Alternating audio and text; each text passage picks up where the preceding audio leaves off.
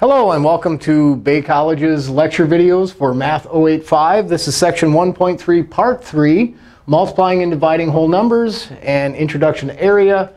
In this one, we're going to discuss the properties of division.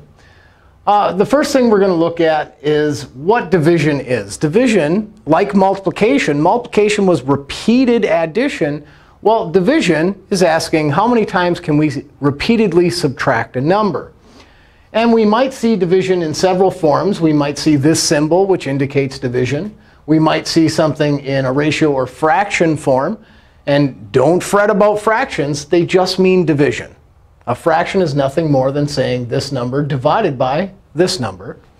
And then we see this form of division, which is our division bar here. So if we look at this example, what this says is 9 divided by 3. It's saying how many times can we subtract 3 from 9?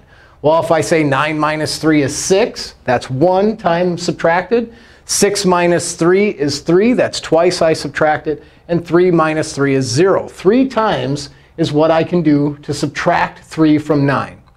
So 9 divided by 3 is 3, because I can subtract 3 times from 9. And how can we check division? We can use multiplication. 3 times 3 is 9. So that's a true statement. 9 divided by 3 is 3. 9 minus 3 times would be 3. 3 times 3 is 9. So we can see how multiplication and division are related operations. And then here, how many times does 3 go into 9? That's how we would state this. Well, that's the same as saying how many times can I subtract 3 from 9. 3 goes into 9 3 times, because 3 times 3 is 9. And we'll introduce long division a little bit more, but essentially what we're doing is 3 goes into 9, excuse me, 3 times. 3 times 3 is 9. If I subtract that, it evenly divides. Nothing remains. And we'll discuss this a little bit more in detail. So let's look at this example here. We have 24 divided by 6.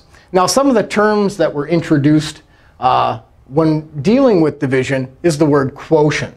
And sometimes we'll have remainders, sometimes we won't, but we have to know what we have. So we have 24, which is defined as the dividend, and 6 is the divisor. And what the result is, 24 divided by 6. Well, 6 can be subtracted from 24 4 times. 6 times 4 is 24. So we have 24 divided by 6 is 4. We have our dividend, divisor, and quotient. These are terms that we should be somewhat familiar with. So let's look at some examples.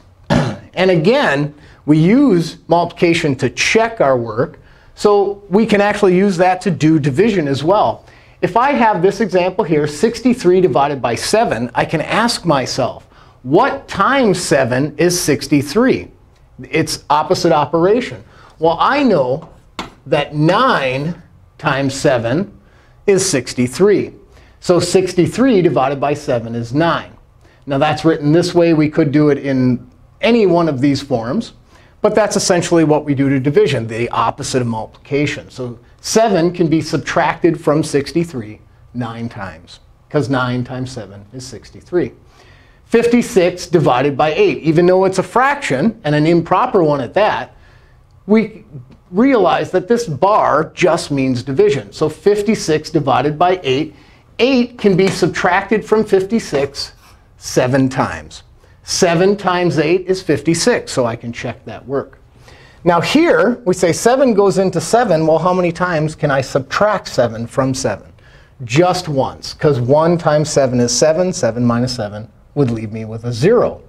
Now, when it comes to the properties of 0, we have 0 divided by 8. Now, if I have 0, and if we think of this in terms of a whole number or counting, if I have no items and I divide it by 8, I would still have no items. Any value divides into 0 0 times. 0 divided by any number is 0. And that is one of the properties of division. So the quotient of 0 divided by 8 is 0. Now let's look at this. This says 8 divided by 0. This is one of our properties of division. If I have 8 items and I want to divide it so there are 0 parts, 8 divided by 0 is undefined. And we actually call that the answer, undefined. For myself, I like to just abbreviate UND. This means undefined. We cannot divide something by 0. You can never divide by 0. That is a property of division that we have to commit to memory.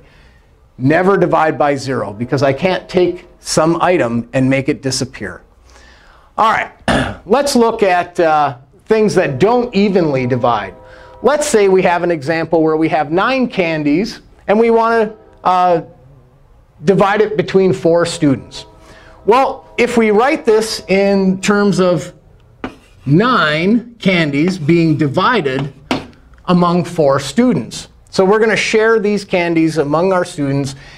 Now this, it's not evenly divisible. 4 cannot be subtracted from 9 without having some candies left over here. And this is where we introduce remainders. So let's think, well, what can we do to, how many times can we subtract 4 from 9?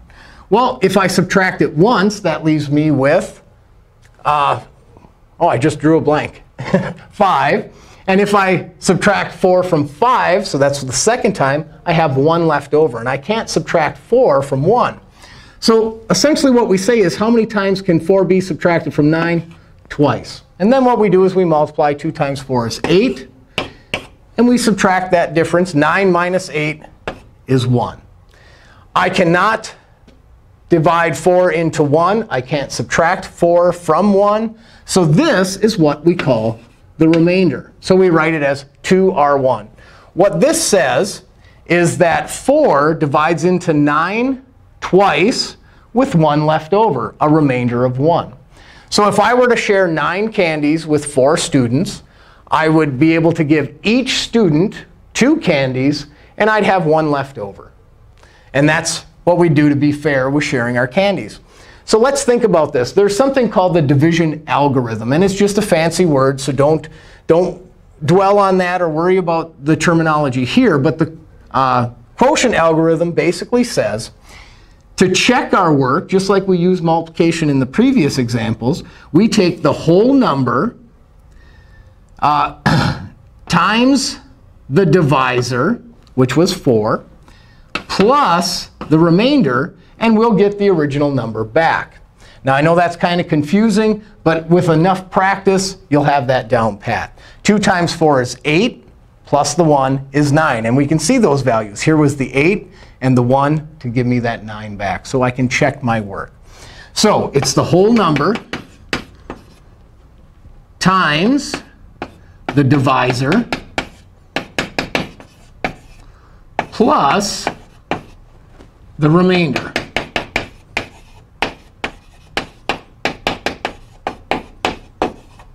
And that is the quotient algorithm. Whole number times divisor plus the remainder will give us our original dividend back. All right, let's explore long division a little bit more.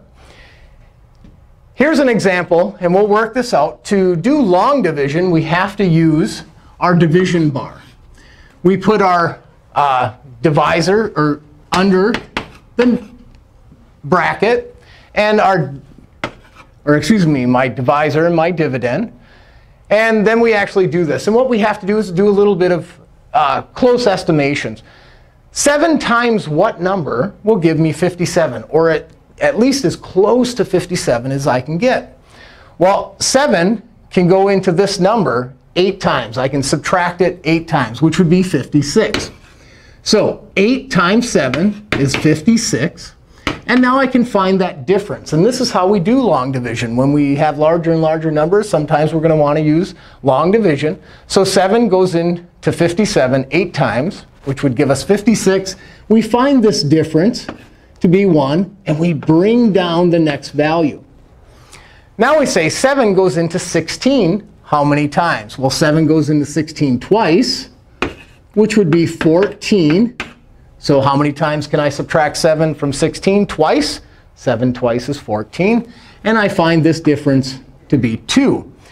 I can't subtract 7 any further. 7 doesn't go into 2. There's no more values to bring down. This is my remainder. So I'd say R2. And if we think about this in terms of that division algorithm, if I take 82 times 7 and add 2 more, I will get back to 576. All right, let's do another example, one a little bit more complex. We have 216 divided by 42. So, or excuse me, 2016 divided by 42. And we look at this and say, well, does 42 go into 2? No. So I have to go to the next digit. Does 42 go into 20? No. Does 42 go into 201? Yes. But how many times? So we have to say, well, how many times do I get close to that value? Well, I'm going to say 4 times, because if I estimate, and estimating something that we've practiced, if I estimate this to be about 50, I know 50 would go into 200 4 times. So I'm going to say, well, 42 will go in 4 times. So 4 times 2 is 8.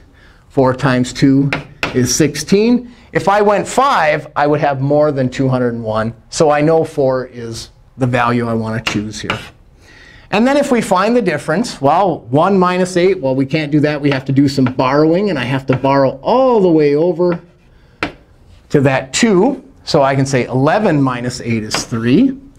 9 minus 6 is 3. And 1 minus 1 is 0. Notice I get the value 33. One way to check as you're working through it is this value, this difference, should always be less than the divisor. All right, and then we bring the next value down, just as we did in this example. And we say, OK, well, how many times does 42 go into 336? Well, if I do that same estimation, I know 42 went into 204 times by my estimation. If I say this is 50 and this is 300, maybe it's going to go into 6 times. But 36 is getting close to 42. And if I think about my estimate, maybe I want to go a little bit higher. So instead of 6 times, I'm going to say 7. 7 times 2 is 14. Carry the 1. 7 times 4 is going to give me 28. And 1 is 29. Maybe I could have went even higher. Because if I look at this difference, let's take a look at this. 6 minus 4 is 2. Let's borrow here. 13 minus 9 is 4. This value is the same as that value, which means I could have went a little bit higher. So let's back up. Sometimes we got to use that eraser or start over. And I say, hey, I need one more of those 42s when I do the subtraction. 8 times 2 is 16. Carry that 1. 8 times 4 is 24, or excuse me, 32. And 1 is 33. And when we find this difference, we have 0. This means that it was evenly divisible. There is no remainder. So 42 is evenly divisible into 2016 48 times. And I can check my work. My remainder is 0, so I don't have to add anything. I just take the whole number times the divisor, and I end up with the value 2016. So I can check my work here. All right, let's look at estimates a little bit closer here. If I have a huge number like 267,000 divided by 92, well, that's going to be long and tedious to divide out. And maybe we just want to know the ballpark figure. So I'm going to estimate. I'm going to round this to 2 significant figures. Don't worry about that term. But I'm just going to round it to the 10,000s here. So I'm going to say this is approximately 270,000. So I'm rounding this up because this value is greater than 5. And then I look at this value, 92, and I say, you know what? That value is pretty close to 100 if I'm rounding it to the tens. So now I can do that division.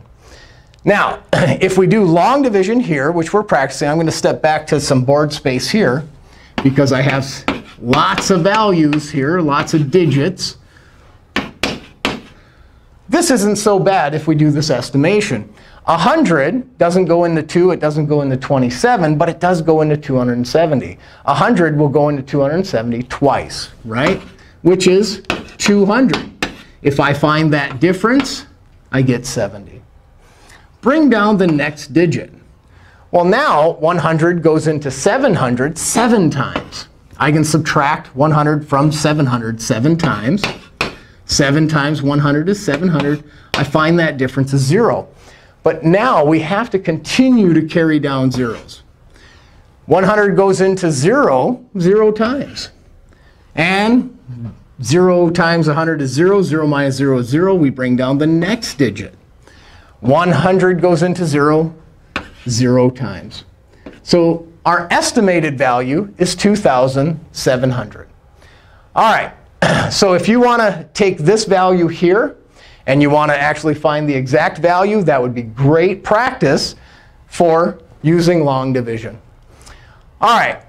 We're going to discuss some quick things here. And that's the division properties. I had already discussed that. This one here, at least, you can never divide by 0. This is always undefined. That is a property of division. And then we have the division of 1. It's kind of like the identity in multiplication. 1 times anything is that value. Well, that applies to division as well. Anything divided by 1 is this value. This will equal a. And if it's written this way, it means the exact same thing. Anything divided by 1 is that number. All right. And the last thing is average. Here's an application of division. And this is something that we should commit to memory, because you're going to be asked to find averages. Maybe you use them in your daily lives. Who knows? So to find an average, we sum the numbers that we're given, and we divide it by how many numbers there are.